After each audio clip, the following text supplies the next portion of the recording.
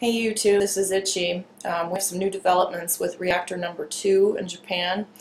And about a week ago I put out a video documenting some of the strange lights that were showing up on the Tepco cameras. Here's another one from October 30th.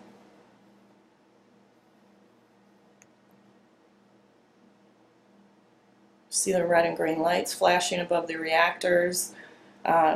This is an indication that there are new criticalities going on in the open air around the reactors, and we're used to seeing blue neutron beams, but now these beams are orange, green, red, which indicates a higher and hotter neutron reaction going on. Now the news that's coming out of Japan, one is there was a new hole seen on the JNN Tepco cameras. These are a little different than the Tepco ones, and the hole appears on the side of Reactor 2. It appeared at sometimes to be emitting smoke. In any news published this morning that Tepco is saying there are alarming readings of a different substance that is occurring around the reactors, and they don't know what it is. In fact, they are asking the Japanese government for help in determining what to do about this. So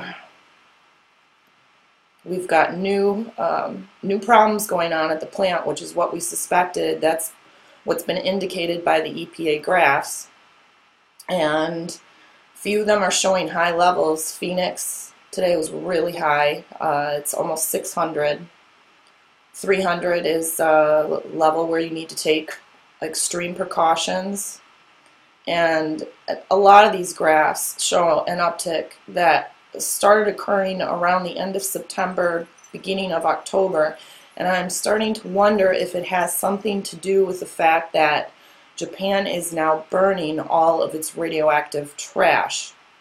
Now, if you remember the tsunami damage, there are just tons and tons of garbage in Japan that's been laying around. The particles from Fukushima have been floating down over, out of the air, covering everything in sight. Now they're incinerating it. If it was radioactive trash in the US, it would have to be buried.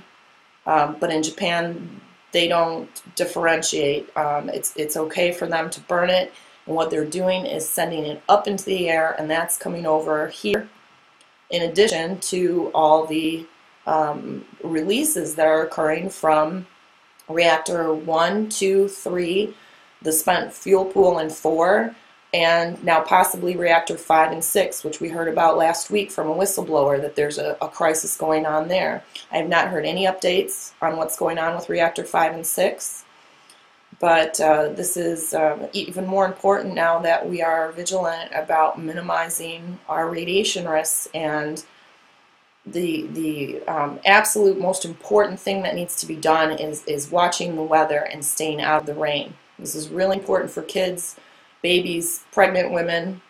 I'm going to put out a video later today that has all the risk mitigation that you can do, basic, easy, cheap things to help eliminate radiation from your environment.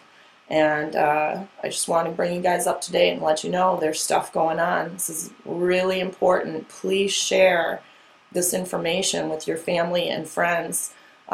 Make sure that they have my YouTube channel, and I also just started a page on Facebook, Rad Chick Radiation Research and Mitigation.